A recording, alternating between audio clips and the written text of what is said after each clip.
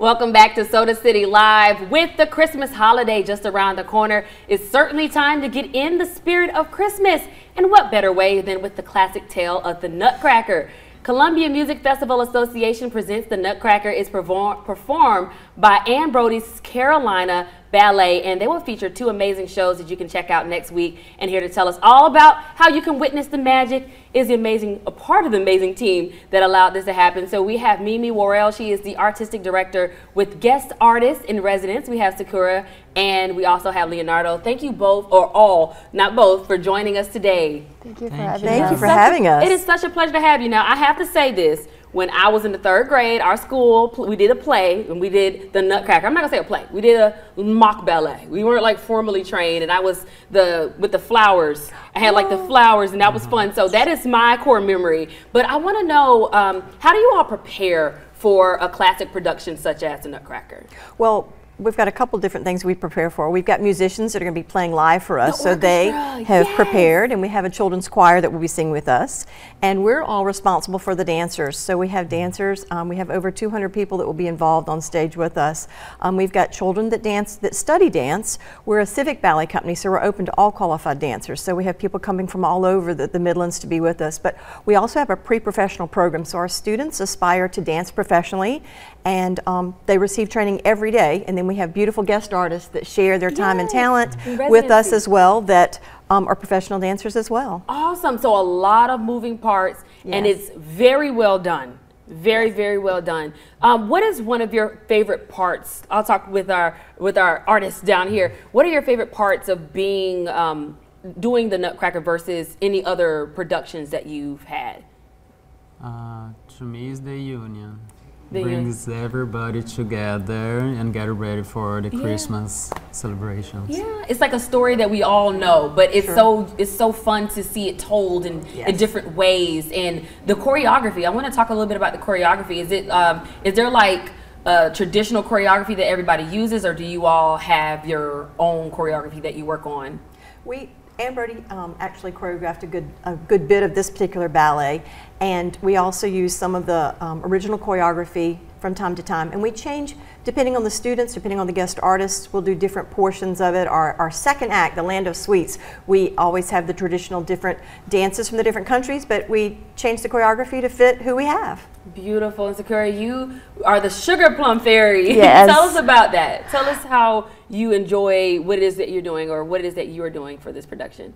So she's a queen of Land of Sweet, and we started dancing with the slow music, and then we get to have the solo part, and at the end we both dance back again, and music gets very excited, and it's a lot of turns and jumps, and I get to have more.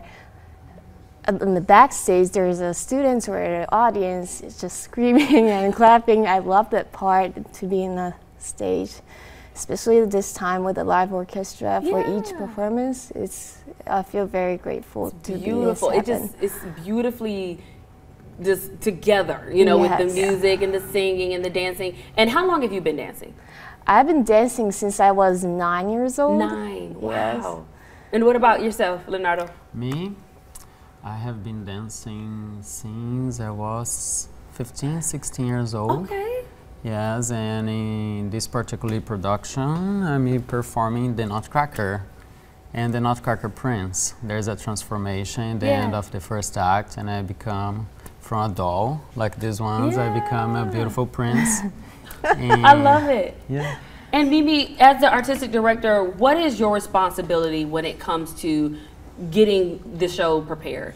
Basically coordinating the different moving parts, but also one of the things that I like most is telling people about classical ballet and telling people about Columbia, South Carolina. Our dancers from Ann Brody's Carolina Ballet dance all over the world now, so we're really blessed and pleased about that. But Friday evening we have a performance that honors our first responders. If we have anyone, Columbia, Richland County, that are first responders, we have tickets available for them to come and be our guest at the ballet. And we do have those performances on Wednesday morning at 10, Friday evening, and Sunday. And so I love to publicize the ballet, but basically it's being able to be involved with the dancers themselves, the families, and we do 2 school performances for all the 3rd graders in Richland County School District 1 and 2.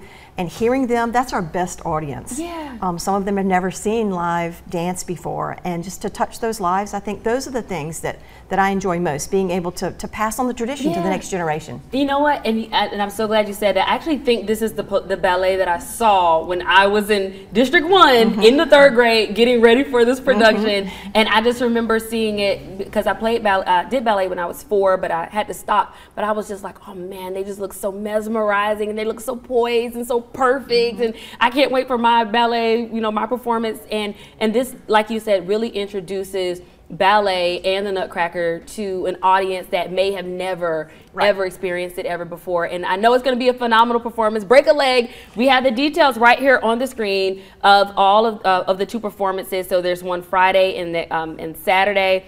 And those details are right there on your screen. And we'll also have these details on our website, SodaCityLive.com. I want to thank all of you for joining us today. Thank you. And I want to get us a little bump shot on the Nutcrackers. This is awesome.